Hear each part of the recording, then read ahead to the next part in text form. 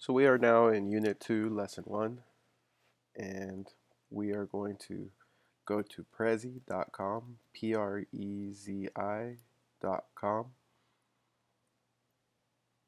and we're going to use the Get Started button, the large blue button down here, or up here on the top right hand side. You're going to see all the options for creating your own Prezi here. We're not going to do Enjoy, we're not going to use Pro, we're not going to use Teams.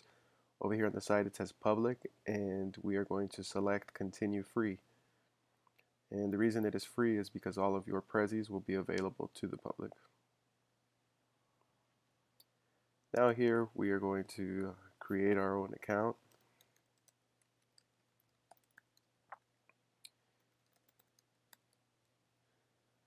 Put my name, my last name. Now here I am putting an email account I created for this.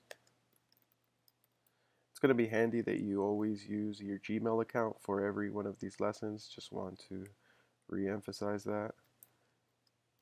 Go ahead and create your password.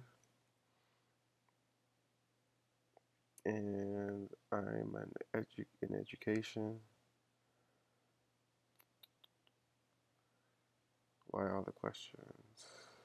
Let's see. We're gonna go with other. And I'm not gonna select this one. I don't want to try the new beta or Prezi beta.